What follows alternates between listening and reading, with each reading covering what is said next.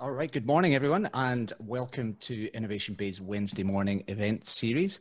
I'm your host today, Ian Gardner. I'm one of the co-founders at Innovation Bay and also a VC, and I'm an investment partner with Gelix Ventures. Also in the Innovation Bay team, we've got Faden Stow all the way in from Hobart, who's my co-founder, and Shan Priest is our general manager, and Claire Tester is our event manager. So we love doing these events. I think this might be number 10, so we finally made double figures, and it's kind of the highlight of my week, so I really enjoy it. So welcome. After the sessions recently, we've been doing some virtual networking, so we're still not quite meeting up face to face. Hopefully we can soon, but for now we're using Discord. It kind of works. I've met some amazing people on there. Actually had a great contact last week, great chat with someone. So if you want to just come along and meet someone, great. Please do it afterwards. So the details are on the page there. So if you don't know Innovation Bay, and if this is maybe your first time, then welcome. We are the longest running community for founders and investors in Australia. We have a pretty cool mission, we think. We want to support founders on their journey from idea to IPO and beyond. We run a range of events. We've got a bunch of programs, and we produce content such as this, or a podcast or some other stuff. And it's all designed to enable you, founders, investors, anyone who's interested in the ecosystem to connect, learn, and grow. So welcome along. It's great to have you. We couldn't do any of this without the support of our sponsors. So a huge thank you to AWS, IAG Farmark Ventures, KPMG's High Growth Ventures, and Macquarie Bank. Thanks for the support of Innovation Bay and the whole ecosystem, in fact. So they do some amazing work out there to support the startup ecosystem. All right, today's session is a sort of bit of a pet passion for me. I wouldn't say I'm an expert by any stretch, but if you look at my YouTube feed, it's just full of SpaceX and the news and stuff that's going on in the space industry. I'm fascinated by it. I love it. So I was really keen to do this one. Look, the reality is, I mean, the cost to create and launch rockets and satellites, it's decreased substantially over the last 10 years. I think really SpaceX was at the vanguard of that, but you're seeing other companies that, like Gilmore Rockets and Rocket Lab out in New Zealand. And Adam Gilmore is here today, so we can talk about that. And we're seeing there's a boom going on in homegrown Australian-based space tech startups. SpaceX's successful launch, they got US astronauts launched from US soil, which is the first time since 2012. So that was pretty exciting for the world. Their Starship, if you look at the economics around their Starship, fully reusable entire rocket system. So when you think about the impact of the implications of that, it is transformative. What does this mean for Australia? What can space-based tech be used for? What industries are going to use it? And where do space tech companies find funding? And I guess, how do we continue to strengthen the Australian space industry? If you have questions, this is interactive, so there's a chat function running. There's also a Q&A button that you'll see down at the bottom of your screen. So if you want to get involved, please do ask a question. We'll try and get through as many as we can. Right, let me kill my rather unfriendly screen share and get back to the panel. And I'll just do a quick intro. Adam Gilmore, welcome Adam, all the way from Queensland. So Adam is the CEO and founder of Gilmore Space Technologies, which is a rocket company developing a new breed of hybrid launch vehicles for small satellite payload customers. So I'm sure we'll get into a lot more of that. I'm really keen to hear that. So welcome Adam. Flavia Tata Nardini. I've known Flavia for years. She is terrific, one of my favorite people in the startup ecosystem. Co-founder and CEO of Fleet Space, is an agile space company connecting the Internet of Things around the world using a massive fleet of small, low-cost satellites. Great to have you, Flavia. Nice to see you again. Welcome. And Martin Duursma, one of my favorite venture capitalists out there, super smart, super nice. He is a partner at Main Sequence Ventures, 25 plus years experience. He must have started in his career when he was 10.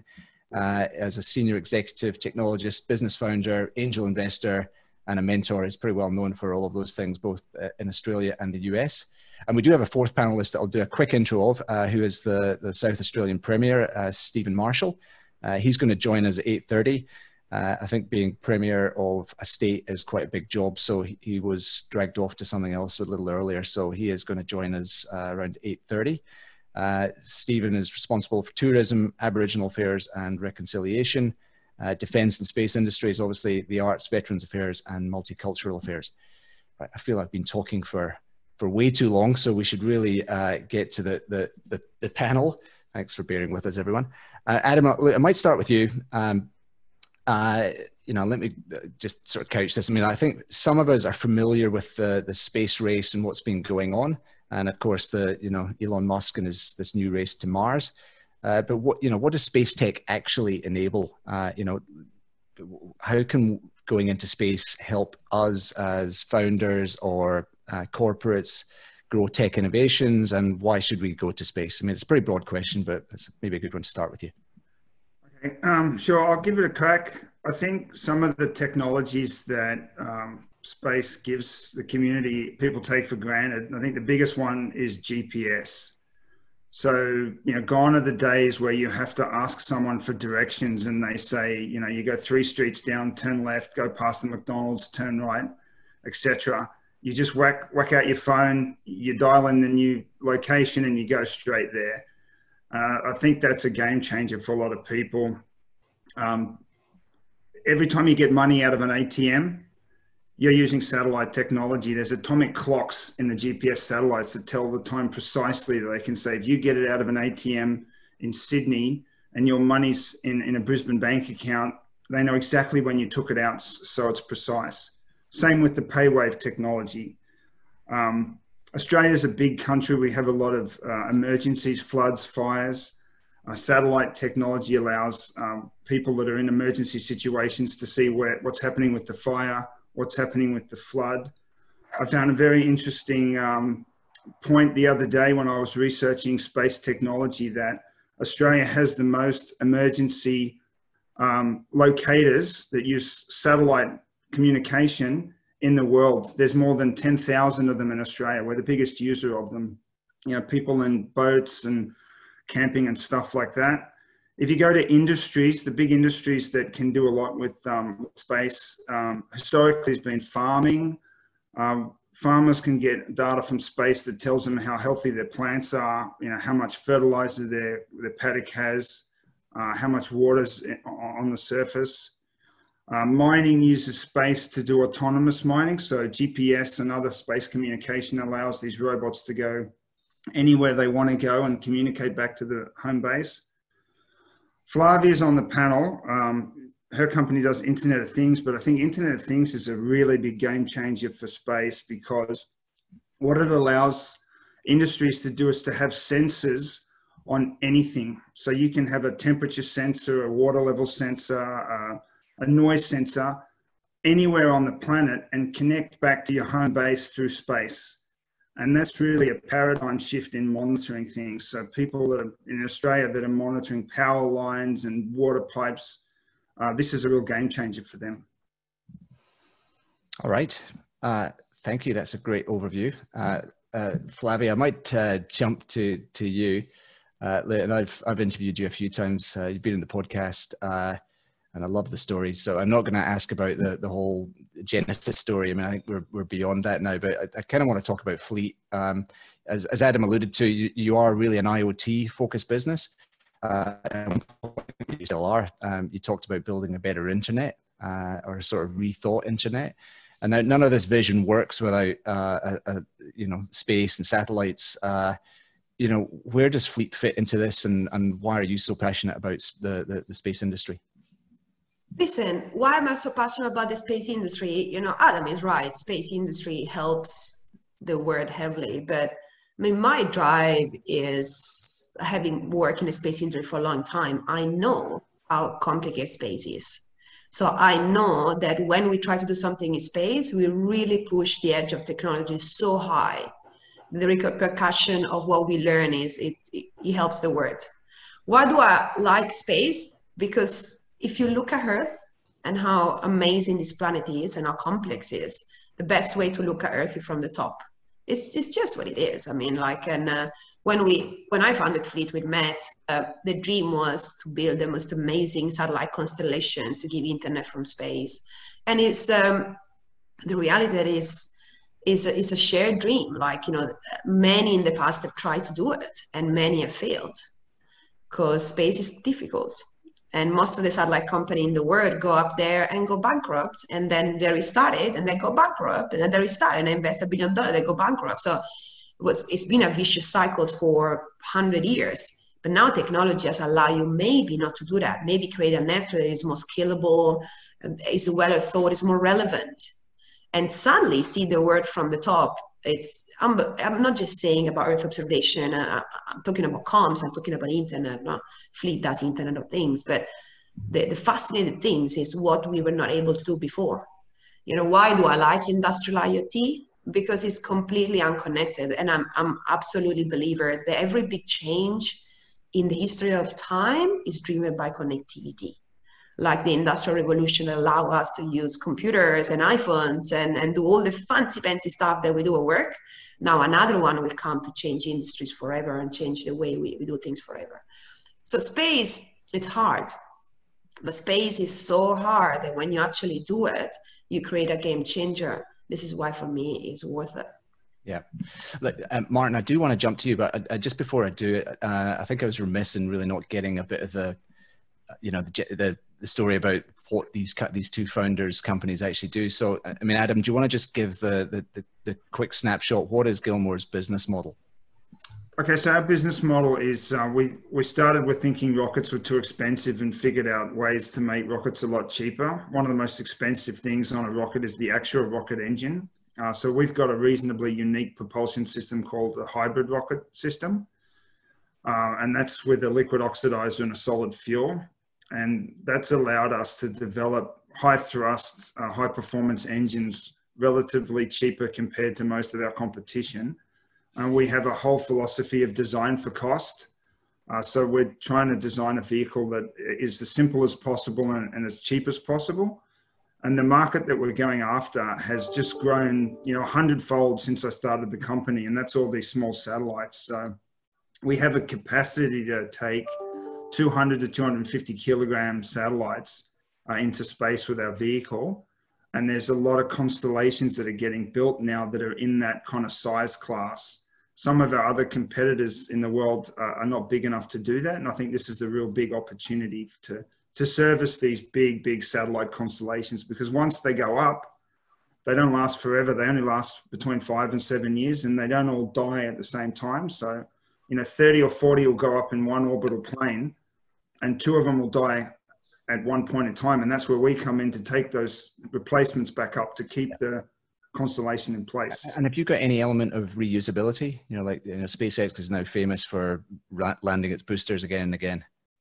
We don't right now. It's on our development path. But if you look at SpaceX, he spent $300 million developing the Falcon 9, then more than $1 billion making it reusable. So we're kind of saying, let's get something to space first. Let's prove the tech, and then we'll make it reusable. But we're looking at it already, how we can do that. It does look difficult, I have to say.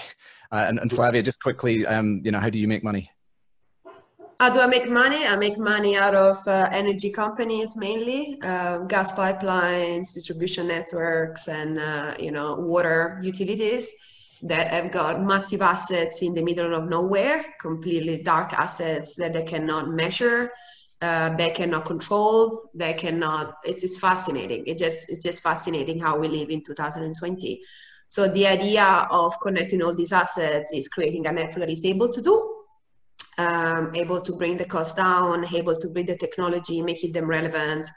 And so we are doing it from space. And yeah, so it's cool. Great. All right. Look, sorry for the delay, Martin, but I thought that was good. Just the founder's context out of the way. So really keen to hear the investors' view of the space industry. So yeah, do you want to take that one away?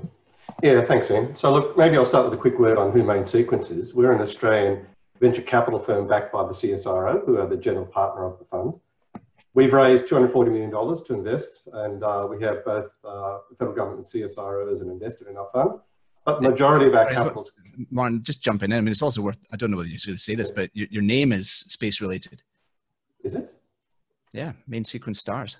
Oh, of course, yes, absolutely. From the fund, you can see that we have a thematic around space, and we're pretty keen about that. And It wasn't so, endorsement. I don't know whether that's got a space. that's definitely not space. That's Dutch related, so but it's not space. So yeah, so look, we're a venture fund that definitely has a space thematic. We back early stage companies out of deep tech, connected to publicly funded research and solving wicked engineering problems. Now, clearly space is one of those wicked engineering problems, as Flavia said earlier. It's a very difficult area. Now, we've invested in 25 companies, of which 4 are space related, which is Myriota, Gilmore Space Technologies, Fluorosat, and Advanced Navigation.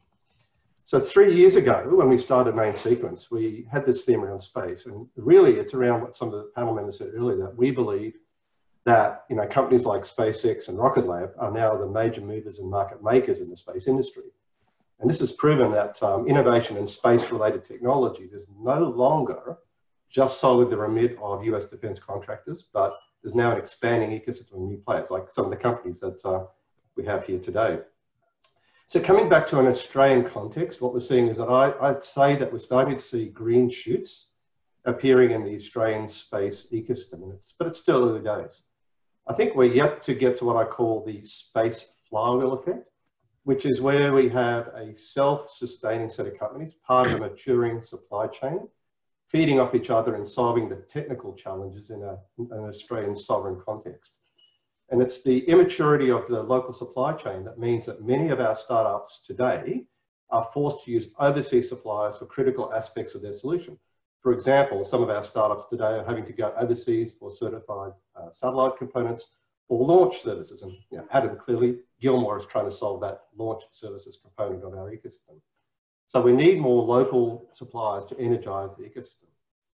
So how do we get this flywheel effect going here in the local ecosystem? Well, one way is to better connect the components of that ecosystem. So when we started our fund, we noticed that the space startup ecosystem wasn't that well connected.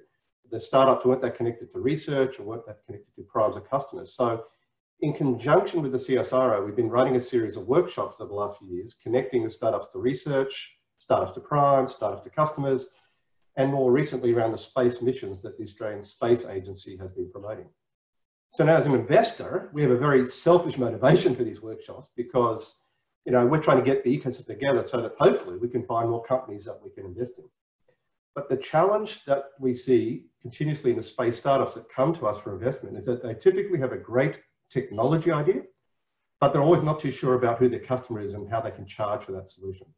So as a venture capital fund, we're always looking for companies that can actually drive product outcome, that have a technology readiness that's relatively high, 6, and that when we can invest in them, they can ultimately build a business that for venture could ultimately scale to many hundreds of millions of dollars if that company is successful. That's the lens that we use.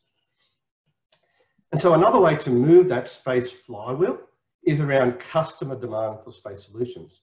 And I think here there's a really important role for government to play, where the government generally can act as an initiator, where the program solutions that it's seeking are actually going to force collaboration, bring companies together. A great example is that some of you may be aware there was a tender that came out in May around a NICSat tender from ONI. And I know that's encouraged a number of companies in the space ecosystem to work together to collaboratively come up with opportunities for that tender. So I want to finish off my sort of initial thoughts on investing with an example of company-to-company collaboration and where I start to see the space flywheel really starting to move. So in our portfolio, we've got 2 companies that may not appear to be space-related, but in fact actually are. And so one of those companies is Q-Control. They're a supplier of quantum-related solutions around error correction. They stabilize qubits in quantum computers. And another company, Advanced Navigation, they're a manufacturer of inertial navigation systems, the so-called black boxes that are inside aircraft, submarines, and spacecraft that allow that craft in question to navigate without the need for external signals like GPS. So these 2 companies have teamed up together, and they're taking their 2 solutions, and they're building a joint solution, which is going to use quantum effects to add that to INS to build a super accurate navigation system for future spacecraft. And this is going to be 100% developed in Australia and built in Australia. So that's an example of the ecosystem starting to get together and working and supporting each other. We need more of that. So I think you can see I'm pretty excited about opportunities for the Australian space ecosystem. We've got some great innovations here in Australia. Australia's come up with great, unique ideas.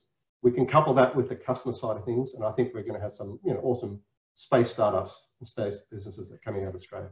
And I think, sorry, I was just going to ask, like, I mean, most VCs have got a 10-year fund horizon. I mean, I don't know whether, I can't remember quite how Main Sequence is structured, but it's 10 years enough time to get a space startup from gestation to outcome? I think 10 years is about the right time, Ian. If you look at SpaceX, it took them about 10 years to get to where they got to, and then they became an overnight success. So it's definitely a long burn for, especially space, and space is deep tech. You know, deep tech companies take a long time to finish off their productization, get those first customers, get that early market success. So yeah, absolutely, we're in it for the long haul. All right, no, that's awesome. Look, thanks for that overview. Look, Adam, I might jump back to you. I mean, one thing you didn't mention is that your background was as a banker. So, you know, how does a banker become a rocket scientist, come, you know, Elon Musk style entrepreneur? So, you know, the reusability in your product pipeline or product development path, but what else is coming? So background and what's coming. Yeah, I think, well, you know, Elon was a software guy before he started a rocket company. So I think, you know, it's good to not be a rocket guy when you start a rocket company. I think as a banker, you know, I was in financial markets, which are very, very complicated products. And some of the mathematics of derivative is pretty similar to a rocket equation. So mathematics was a piece of cake. And then the second thing in banking you learn, I think in many industries, is if you don't know how to do something, you find the people that have the talent and you hire them as a team. So I did a lot of research flying around the world on business trips about all kinds of space technology to get a business plan together that I took to some early engineers and said, this is my idea. I've got some money. This is how I want to roll it out. And that's how it started. We have a lot of long-term plans in the company. I started the company to take people to space. So our long-term goal is to take humans to space. And we believe we can. We believe our technology works very well. It's very safe. Our rocket technology can't blow up like some of the other rocket technology systems can. So, you know, hopefully 10 to 12 years down the track, we have human spaceflight as a product that we offer from Australia. We're also very interested in moon and asteroid economies. I think there's going to be a lot of potential in the, you know, in the next 50 years at least of people setting up bases on the moon, on asteroids, mining them for materials, and really like an economy that grows in space. It's often called Space 3.0, and we want to be one of the enablers of that. Okay, that's pretty cool. Well, I might use that to sort of segue to talking about SpaceX, because I mean, talking about different mining and whatnot. I mean, SpaceX is definitely a major player in this industry. I mean, they've invented Starship. I alluded to that in the intro. It's fully reusable. You know, it's going to be able to carry hundreds of people. He's now, excuse me, he's now launched Starlink, which is this constellation of low Earth satellites. He's talking about getting a colony of up to 1 million people on Mars. So, I mean, who wants to talk about the impact of SpaceX on this industry? Because I don't think we can ignore that. So, I guess I'll ask Flavia. You're off mute, so I might pick on you. Listen, the reality is that it's not just Elon. I mean, Jeff Bezos is silent, but he's doing really nice, interesting things. What is fascinating there is what Adam was saying, the ability to bring the learning of the software.com revolution into space technology. So all the things that they have learned, that Elon learned with PayPal and his trajectory into software, bringing them into SpaceX. So before I came to Australia, I was a rocket girl. So I was working for a company that was doing it in a part of rockets, okay? That is the injector. So it's a tiny part of a massive rocket. And something that always fascinates me, so this is a 2 European rocket, Vega and Ariane 5. Something that really fascinates me all the time when I was, you know, that's probably 10 years ago, is that there were 25 to 60 companies in Europe working on the same rocket. Okay, so we were doing the ignition system, someone else was doing the tank, and there were these eternal meetings, okay, eternal, just to have an interface working between two subsystems. And then there was the eternal meeting if you had to add another subsystems. Every part was built in different countries. This is how rockets are usually built. So when I started following Elon and understanding that it was putting everything under one shed, for me it was fascinating. To start with, was fascinating. For people that have been in rocket industry since, you know, for me since I was born, because it's my love, that's where the first things are really fascinating. So I don't think that Elon, and this is, I think he's a hero and he's such an inspiration, but what he did is not inventing some crazy new technologies, because he didn't. So what he did is actually creating a different way to building rockets, having all of them under the shed, having the supply chain all controlled and vertically integrate. So that was a concept that is very, very important in space, the vertical integration. And when you talk about satellites launched by rockets and, you know, using rockets, it is all vertical integration, building ground station, building satellites, building rocket, is the ability to control the entire train. Elon did not invent some crazy plasma rocket that will bring us to Mars. His rocket is very simple. It's reusable. So what it changed is the metric of space. So how fast you can build a rocket, everyone under a shed, and how fast you are able, not how fast, the economic of scale. So how, you know, bringing something back, how fast you can relaunch it, and how much money you can spend. And I find this fascinating because I'm a rocket scientist by background, and my expectation about space is always that someone one day will build a plasma rocket, you know, with an amazing fusion engine that is able to just don't lose pieces. The losing pieces concept is very, it's old, yeah. Okay? But Elon didn't care. He didn't care about building something that would take 50 years of R&D. He wanted to disrupt the way things were done. So in the way he's vertically integrated, he can go to Mars. In the way he's building stuff, he can do whatever he wants. So his dream is fascinating. And what I believe about him, that he vertically integrates everything. So he's going to Mars. It's not just about the rocket. It's just not about the satellites. It's about the tunnel under Mars and his boring company. It's a lot about you know, he's got a company that connects signals and stuff. This is all about robotic and automation. Tesla. So everything that he does, it's a pyramid of a peak of a dream to create a civilization on Mars. So he's vertically integrated. So if you know the industry, you know that what he's doing is very profoundly different to what was happening before. So it's such a big dream that just can happen, building all the pieces of the puzzle. I do not think that Elon is so interested in the Tesla car. I think he's interested in battery solutions to bring them to Mars. You know what I mean? All right, that's perfect segue. I think Stephen Marshall has now joined us. So good morning, Premier. Good morning. I'm sorry I was a little bit late this morning. That's all right. I did a lot of restrictions in South Australia, and at the moment I'm sort of running around the place, but I'm so pleased to be on this webinar this morning. Thank you for inviting me. We'll have to drag your head out of coronavirus into the space industry, which I'm sure is a lot more fun for you.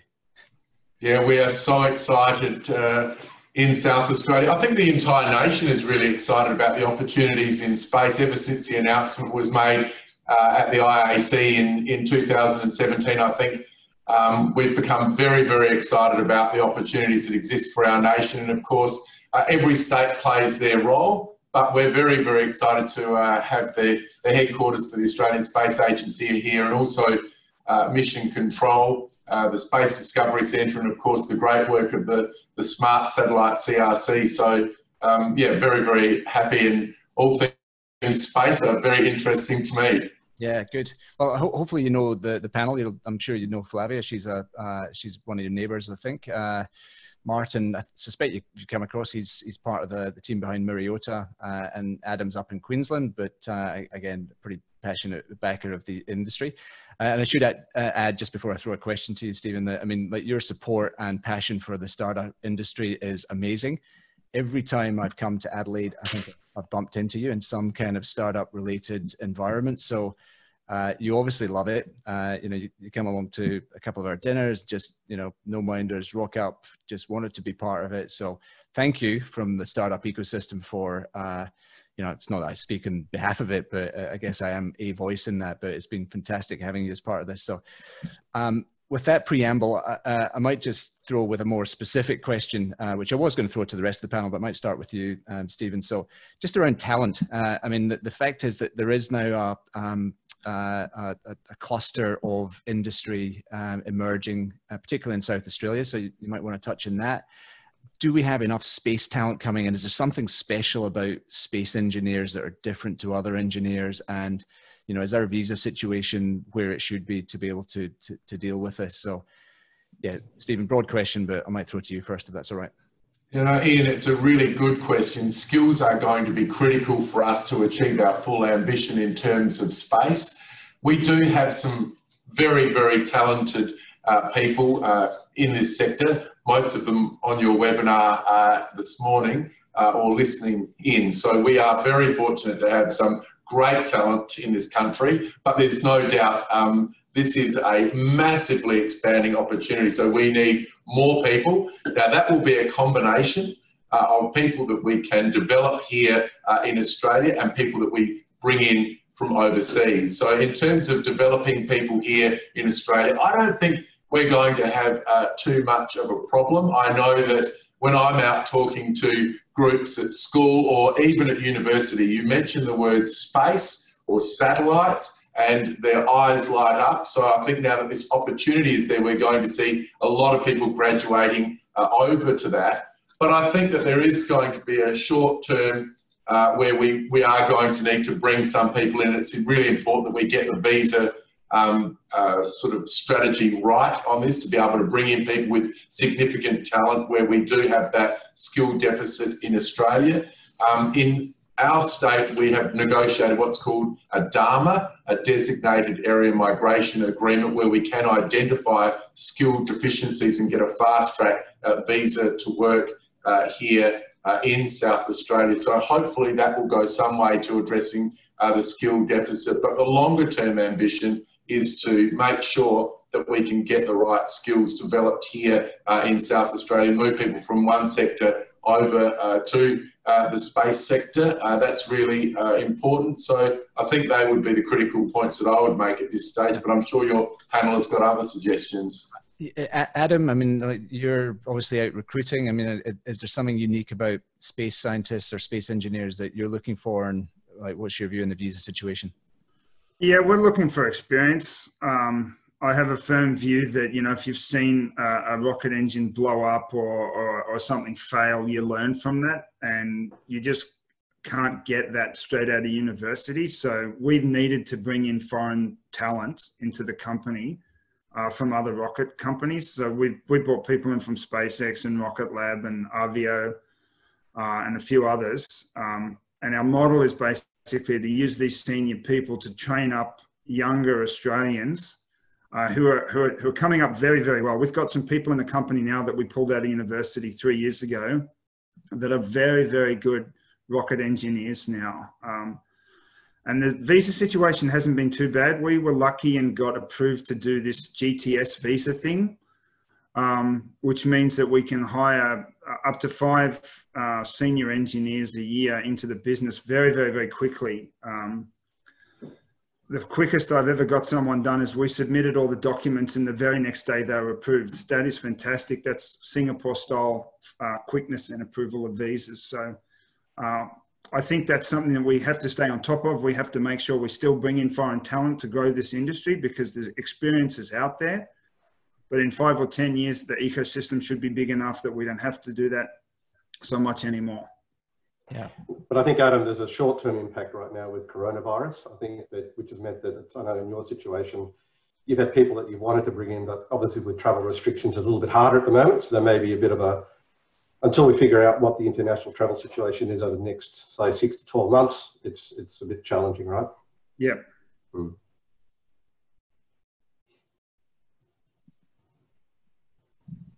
All right. Sorry, my internet was just playing up a little bit there. All right, let's keep rolling on. We've got some good questions coming in from the audience. So if you do have a question, just please put it in the chat. Let me ask one that has come in from Michael Lucas, and I might start with you, Stephen, as well. So what's the role of government in helping to bridge the financial gap between the, Martin alluded to the multiple years of development it takes to get a startup to fully commercialized. Is there a special role for government in the space industry? I think there is a very special role. We've seen already the number one issue addressed, and that is that we have a space agency. So that's the first issue that needed to be addressed. The second is to make sure that we have got adequate programs in place. Now, some of those will be grants.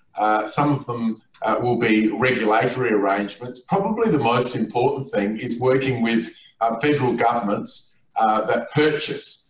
And what we do need is the federal government to make decisions that enable us to develop a sovereign space capability here in Australia. It's obviously very tempting for the federal government to purchase these capabilities from overseas where there is a long heritage, spaceflight heritage, which I think is a very logical thing to have on a request for tender. But it does lock a lot of opportunities for Australia out, especially opportunities that are going to give us the opportunities to develop that sovereign capability. So I think probably the number one thing that we need from the federal government is a recognition around purchasing and how Australian companies and consortia can get involved in developing that capability, because then as a nation,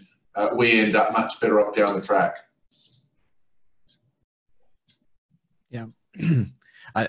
We talked before the mics came on about the grants that were just announced last week. So I might throw it to the startups like Flavia and Adam in this one. So you saw the grant announced, I think it was $11 million of subsidy. What do you think of that? It's the beginning.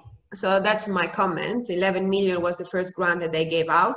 There is going to be 150 coming with an agreement with Artemis, that is the American mission to bring humans back to the moon and eventually back to Mars for the first time. So 11 million was the first step. I think 10 or 11 companies won pieces of that 11 million. After, there's going to be a program very interesting that is going to invest in supply chain demonstrator and what is called Trailblazer. So giving company the ability to actually do a moon mission and collaborate with international space agencies to put something on the moon. I mean, you know me, and I'm a big, profound believer on commercial space. So I think that when you bridge the gap between what space builds and what mining builds and energy builds, and when the gap is gone, then commercialization happen. So it's very, very important that the space agency keeps being focused on that. When you look at the moon mission, Australia is so well positioned. There was a call last week in which actually NASA is struggling for everyone, saying we can do this, we can every country in the world, but Australia has got the most advanced remote operations in mining and water management and automation. Is so well positioned to play such a big role in the moon mission, and just be completely unique. So I really hope that the space agency will keep focusing on commercializing and bridging the gap. If I look at the 11 million, there were some interesting projects. It's a bit disappointing that many of them go to very early R&D research. I don't think that should be the space agency goal there. There are many other grants. There's Mars CRC and the ARC. So there are many other grants that can support early stage universities. So the space agencies who pump money into making companies successful. We don't have to forget that SpaceX reach what they reach with $3.5 billion, and just $1 billion from VCs. The rest came from the government. So I really hope that the space agency keep being very focused on this. Yeah. I think, can I just add, Ian, just onto what Flavia said? I think, and that's what Stephen said before, I think government has a very important role to play as a lead customer for many of these commercialization efforts, where through requirements that the government has for infrastructure or other areas, by being that lead customer, it gives that startup certainty of business where they can get going, and that will then lead to other commercial solutions. I think some of the grants that are going to be coming out or have come out of the Space Agency and even some of the Moon to Mars things, well, really great to build up capability and some supply components that I think will be awesome for Australia to be part of those missions. What we as an investor look for is, can those be recurring revenue streams? Can they build companies that can be long-term sustainable? So not just supplying one component for, say, a Moon to Mars mission, but like what comes after that? How could that company then springboard that into a long-term sustainable, some product offering that can be generally applicable? And that's what, as an investor, we're looking for. Yeah, if I jump in, I totally agree with what Martin just said. And I think that's my disappointment in the ISI. I've been talking to the Space Agency and the federal government that Australia has a quite early space industry, but there's a few companies that have put a lot of money and effort into getting technology to a reasonably high level. And that's who I think the Space Agency should support first, to make sure that they succeed, that they have a repeatable commercial model, and not put a whole lot of money into early stage companies and early stage R&D, because there's no visibility on, you know, some of these projects. How can you ever make a massive business out of that? And I think that's the big difference that we have to see. Yeah. All right, let's keep rolling. There's some good questions coming in, so thank you, audience. There's one in from June Chong. What competitive advantage does the Australian space ecosystem have for local space companies to compete globally? So, Ms. Stephen, let me maybe start with you on that one. Just a question on our global competitiveness. I'm not a subject matter expert, but what I've learned is that we do have really good capability in Australia around small satellites, smart satellites, nano satellites. And that's the way that the world is going at the moment. So we're moving away from, you know, a small number of very large satellites to a very large number of small satellites. And that's very good, because that's an area where we do have, I think, a competitive advantage. That's an area where we do have real capability. And I've heard this not just from people here in the Australian space ecosystem, but when I've been overseas, people have sought me out. Spoken to me about some of the capability that we have here. And we know some of the global companies, the global players are investing here in Australia because of our capability in this area. So I think this is an area where we can really shine in the future, Ian. Yeah. Anyone else want to jump in that? Global? Yeah, I'll jump in. I get asked it all the time. I think it's not about the technology base that you start from. It's your attitude and the access to resources you have. I think Australian space companies are scrappy in a positive way. And I've employed people from SpaceX, and they've said SpaceX is scrappy. What does scrappy means? It means, you know, find the solution no matter what. Don't worry about obstacles. Find something that works, not necessarily the highest performance. And that's kind of what an ecosystem needs when it's growing up and when it's trying to take on the giants. And I think I see that all over the place, not just in our company, but in all of the companies in Australia, that they're scrappy, they're hungry, they have access to technology, we have access to talent, we have access to financial money, and that's all we need to win. And as an investor, Adam, I think for us it means that Australian companies are typically capital efficient. So an Australian startup will get to a certain point with way less capital, I think, having been deployed than, say, a US company. So that's, as an investor, that's great, because that money goes further to develop something that it would, say, in a different jurisdiction. Yeah. All right, here's another question from Roger Kermode. Hey, Roger. When can we expect to see a regularly operational Australian-based launch facility, either for satellites or humans? So, Adam, I think you might have a... So there's a few launch sites being discussed. There's one in Steve Marshall's wonderful state, Southern Launch down at Whalers Way, that's great for orbital shots to sun-synchronous or polar orbits, where a lot of satellites go. I really hope that that's operational in the next 12 to 18 months. We do intend to launch some of our rockets from there. We're trying to get our first rocket operational in 2022 and start regular commercial services a year afterwards.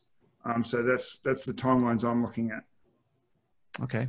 Any, like, Stephen, you've got a view on that? Have you been to a rocket launch or is that your ambition? Go to a few rocket launches in South Australia? Yeah, I definitely would like to go to a rocket launch in Australia, and in particular one that's in South Australia. And I think that Southern Launch and what they're proposing at Whalers Way is fantastic, and also up at Canibba at the moment. But there are others in Australia that are in development, and I think we've got to make sure that we're not too parochial about this sector. I must say, I loved going and visiting Adam's facility up there in Queensland. I felt very proud as an Australian. So I think we've got to sort of forget about being too parochial. What we need is launch capability in Australia, and we probably need some capability that is polar oriented, some that's equatorial oriented.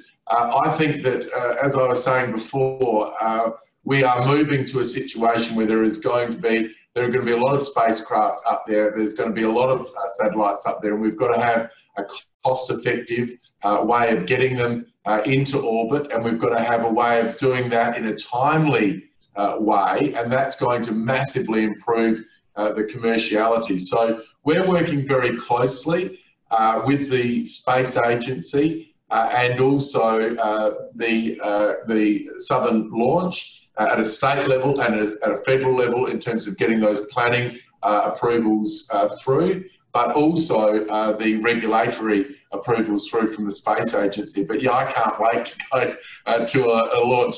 I think it'll be a very proud day for Australia. Yeah, no, I'm looking forward to that as well. I mean, the last 3 months have shown that we're able to function. I mean, it might not be as an optimal function, and I certainly miss the human contact, but as an industry, and I'm talking more broadly in startup sense, but space would be included in that, we can function without having to meet face to face. So the question is really going to be around this clustering effect. I mean, the reality is South Australia has become the de facto space capital of Australia. Is that going to remain? How important is that? You know, because we've seen it around the other major capitals with the startup hub in Sydney, and you know what LaunchVic is doing in Victoria and in Melbourne, and of course Lot 14 and things around South Australia. So questions on clustering. Stephen, it's maybe appropriate to start with you, and then we'll throw it to the rest of them. I think, look, again, I don't want to be too me about you know, South Australia. I think, you know, we're too small as a country to break it down even smaller, but there are some natural advantages with South Australia just with regards to our scale. I mean, you know, we all know each other very well. There are some advantages with being able to bounce ideas off. Lot 14 is quite unique because on that site, 7 hectares in the centre of the city, you've got a space agency, the SmartSat CRC, you've got MIT's Living Lab, you've got Stone and Chalk 600 desk incubator accelerator, you've got the Australian Cyber Collaboration Centre, you've got the Australian Institute of Machine Learning, and so you've got some of the best and brightest people interacting with companies like Myriota and Innovor and Neumann Space. You've got them all bouncing off each other, and of course they suck a lot of other people in from other companies around Adelaide. It's not such a big place, so they suck a lot of people in for events, and so we're very well connected. And I've been amazed at that spontaneous interaction between people in South Australia that you may not see, you know, in another country, another city around the world, where it's just, you know, space is a smaller proportion of what's going on and that interactivity doesn't occur. So I think we're very fortunate, but I also think that opportunities using technology like this to get out and speak to lots more people are going to help. Things like the Space Forum that we hold in Adelaide twice a year are great opportunities to bring the sector together. So I think there's lots of opportunities for us to grow the sector here in South Australia, but do that as part of, you know, a connected up ecosystem around the country. And of course, a connected up ecosystem around the world. I mean, one of the things that I find amazing about space is it's an international ecosystem. When you go to the IAC, you've got people from different countries, might have different political systems, might have different values systems, but space tends to be one of these things which unites the world. And I think it's a small place the world when you look at it from a space industry perspective. Adam, can I throw to you? I mean, like you're kind of in Queensland, so I mean, I wouldn't say there's a space cluster there, but do you long for hanging out with other space startups? Yeah, I always love going down to Adelaide and seeing all of my friends in the space industry down there. I think South Australian government's done a great job. They've had a focused mission to bring space activities to South Australia for a long time. I don't think we're going to have anything like that in Queensland, mainly because a lot of the companies are quite away from each other. We're in the Gold Coast, some others are in North Brisbane. But I'm happy with the success of the South Australian space community, because I think it's good to have some centricity, and I want to launch them all to space anyway. So I hope Stephen Marshall gets about another 10 satellite customers there that make satellites, and then I'll launch all of them. Very good. All right, love it. Let's keep going with a few more questions. We've got a few more minutes. There's one here from Deborah Kochak. I'm probably pronouncing that wrong, so sorry, Deborah. Where do you see the biggest needs arising in space tech that we must consider creating solutions for right now? So yeah, I guess the question's around development. Where should development money be deployed? Martin, maybe that's probably a good I might just answer that one. Yeah, thanks. It's what I was saying before. It's around supply chain and having a number of companies that have space certified capability, that they've flown before, flight certifications, those sort of things. Because what I see happen right now is that you have a startup with a great idea. They then got to figure out how can they build that into a small satellite. And then they scratch around trying to find, is there somebody in Australia already that has knowledge of how to do that? Are they reputable enough that if that startup puts their hard-earned dollars, because they've got limited funding with that other organization, can they reliably build a satellite for them that they could reliably get to space? So it's about that supply chain thing. And we need more companies that are in that early small sat building capability business that other companies can come to and say, I want you to build me a satellite, and they can reliably go, okay, done. Because typically it's an innovation around a sensor or some communications that the new startup wants to have somebody put onto a satellite for them. So that's the key piece. All right. Anyone else want to take a stab at that? Any tech that we're missing that we need? No. All right. Let's keep rolling. Thank you for not jumping in if you didn't want anything there. There's one here from Hardick, engineer, which he obviously is. What steps should I take now to get into the Australian space industry? So I guess any founders out there that want to, or potential employees, I guess, that want to get involved, what's the best way of doing it? Who wants to take that? Flavia, and that's an email. Got an opinion in this. Fleet in this month is hiring 10 people. Okay. They weirdly, I mean, we were lucky enough to raise before the coronavirus pandemic. And in a weird way, unfortunately, there's a lot of people that lost their job during this period, but it's a good opportunity for startups to grab great talent. So this is exactly what startups are for. We don't have to forget that SpaceX, it was one person and one dream, and now it's 10,000 employees. So we are hiring, and so is Adam constantly. Just send us email. What is super interesting for me when I receive emails about people that want to join the space industry is that they're not just engineers. Like Fleet has got some engineers. Fleet has got marketing and sales, and now we are hiring a lot of people from the industries where we're deploying the solution. So just don't be shy. Just connect to us. The best emails that I always get is like, I love space and I want to get into the industry. That's literally what I love. So giving the opportunity to everyone to give it a try. And I know that, we went from 9 people to 40, and I know that in the next 10 years, we'll hire 100 or if not 1,000 of people. So just stay close to us. The moment will come. That's why this is what startups do incredibly well, like bring everyone in the journey, so don't be shy. Just send us an email, really. All right. There's a question just came in on the chat there from Senthu Jega. Should space tech or other studies be part of the school curriculum? Stephen?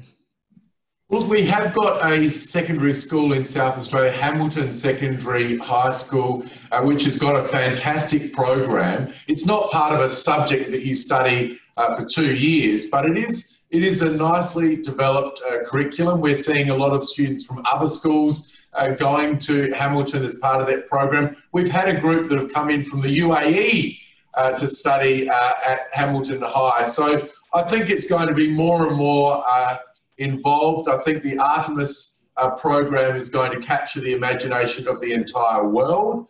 So I think we're going to be talking about that for some time, and I think it's naturally going to embed itself into curriculum. But we've been very pleased with the work at Hamilton High School. If people on this webinar haven't seen it, I suggest they get down and take a look. And of course, at the moment, we're in the final stages of concluding the design for this Space Discovery Centre, which is going to be also at Lot 14, adjacent to where the Australian Space Agency is located. And I think that will be, all right, not embedded into curriculum, but I think it will be a real resource for teachers. And I'm sure what they will develop as part of that is an outreach so that people that can't come physically to the Space Discovery Centre can get an appreciation for their study or just for their personal interest.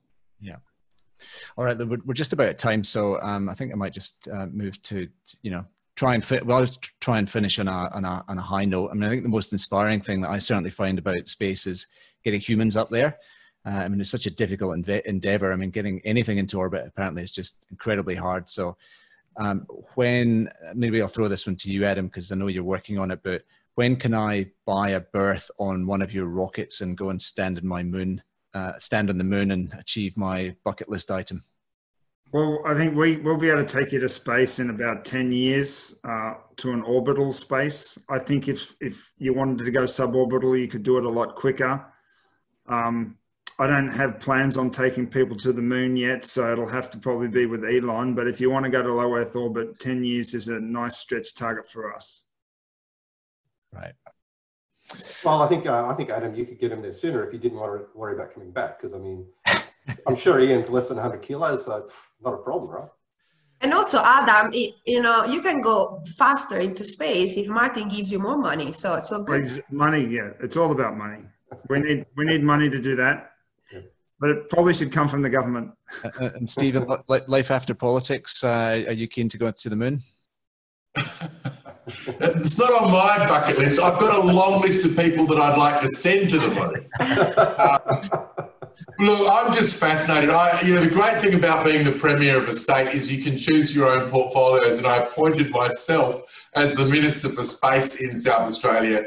I've had a fascination with space. We, of course, have that wonderful heritage in South Australia with the space industry going back 50 years ago with RESAT and other great advances that Australia had at that time. We've had Andy Thomas, but mainly I look at it from a jobs perspective, inspiring the next generation. What we want to do in South Australia is we're going to be always respectful to our traditional sectors, ag and mining and construction and manufacturing, but there's something really, I think, exciting about looking at the future industries, whether it be defence or space or cyber, machine learning, and that's why I've taken on space, because I think it's going to inspire that next generation. And for young people at school now that are fascinated with space and captivated by space and motivated to get a career in that, they can actually have that career in Australia, and that really excites me. Yeah. Well, look, I really appreciate it. I mean, this is a big job that you have, and I do appreciate the fact that you took the time to join us, Stephen. So thank you. I want to make sure we finish in time, so I think we will wrap there. So I just want to say a huge thank you to our entire panelists. So Martin, Adam, Flavia, and of course Stephen Marshall. So that was terrific. Let me just switch back to the slides and just do the quick wrap. So if you're around tomorrow, we've got our regular event with AWS. So tune in at lunchtime and you can meet Jacqueline Purcell, who's from Deputy. It's a masterclass in funding from a CFO's perspective. So, how to use your numbers to support the storytelling of your organization, which is important. We're doing another panel next week. So Stephen alluded to it, cybersecurity. We're joined by James Cameron, who's from Airtree, Mike Baux, who's from UpGuard, great company. Casey Ellis, again, another fantastic company. And Jessica Glenn, who is an expert in this. She sort of deciphered the coronavirus contact tracing app with a few others. So it's a fascinating journey. She's really, really good. So very excited about that one next week. So same time, same place. We've just released a new episode of the podcast. So Sam Chandler from Nitro, amazing business and an amazing story. So Faden goes deep with him, and that's well worth a listen. If you've got a few minutes now, please jump on and join us in Discord and have a chat to some others from the ecosystem. And then finally, look, thank you again to our national sponsors, Macquarie, KPMG, High Growth Ventures, AWS, and Farmark Ventures. So thank you, panelists, and thank you, audience. That was a lot of fun. Enjoy the rest of your day, and keep doing what you're doing. We'll see you next time. Thank you. Thank you, everyone. Bye.